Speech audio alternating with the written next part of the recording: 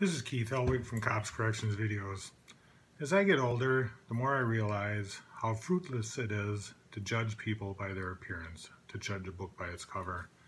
This week I'm helping teach a junior police academy, and these are kids that are 7th, 8th, and 9th grade. Now you look at some of them and they're little kids. They're small, they're weak, the whole works. We went through some physical training with these kids today, just some basic defense tactics, things of that nature. And there was one little guy, and I thought, boy, this little guy, if you blow on him, he's going to fall over. Well, I was holding a bag, and I'm 6'4", 255 pounds, and when he kicked that bag, he moved me.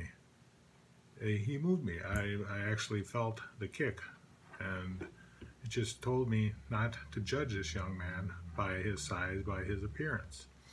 Likewise, in the general public, we shouldn't judge people by their appearance. A few years ago when I was working for the county, I was working at an event, and it was probably about 95 degrees with 100% humidity. And I was standing out there, and I saw a man coming toward me that looked like Charlie Manson gone bad. I mean, this man would have made Charlie Manson look like a clean-cut individual.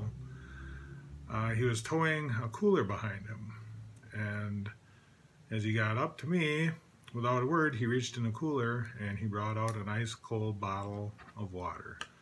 Now, of course, I made sure that the bottle was properly sealed and things of that nature, but he went from me to every officer, every deputy that was working that day to make sure that they had a bottle of water and were hydrated. Just yesterday, I was standing in line at a local fast food restaurant. There were a couple cashiers open. I don't use the kiosks. I'm just opposed to kiosks, so I don't use them. So I was waiting in line. There were 2 registers open, and I was the next person to go to whichever register opened.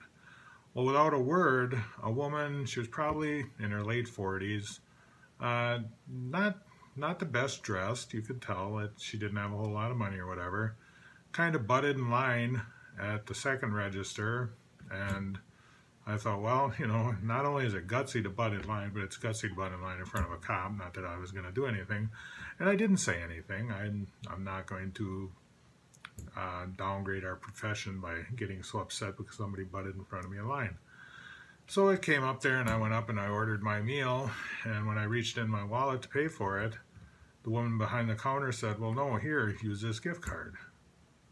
And I said, well, I didn't purchase a gift card. And she said, well, that woman that just butted in front of you in line bought you a $10 gift card and wants you to have a meal on her.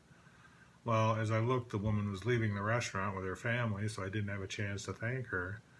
But it just taught me again, never judge a person's motives or never judge a person by the way they look until you know what their motives are, until you know what's really going on behind them. This woman was thanking me for the job I did, and it was greatly appreciated that she did so. There's a lot of good people out there. A lot of them don't look so good. People can look at me and they think, boy, what a big gomer he is. Well, maybe they're right, maybe they're wrong. But never judge a book by its cover. Look at the person behind the cover. Read the person behind that cover before you judge them. Once again, this is Keith Elwig from Cops Corrections. If you like my videos, please subscribe. Until next time, stay safe and watch your back.